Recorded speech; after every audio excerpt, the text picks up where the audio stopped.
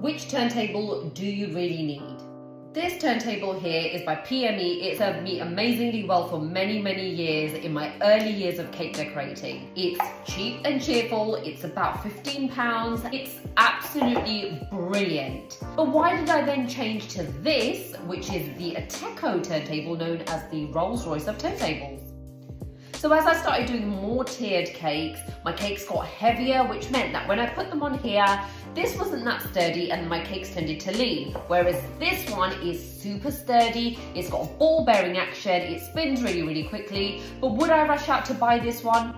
No. If you're a hobby baker, you can stick to something like this until you get proficient in your cake decorating. This will serve you absolutely fine for single tiered cakes. When you're a bit more professional and you've learned to do tiered cakes and your cakes are getting bigger, then you can upgrade to something like this, which is around £80. To start off with this, it's absolutely fine. And then you can upgrade later on when your skills are upgraded and you can move on to the Ateco turntable.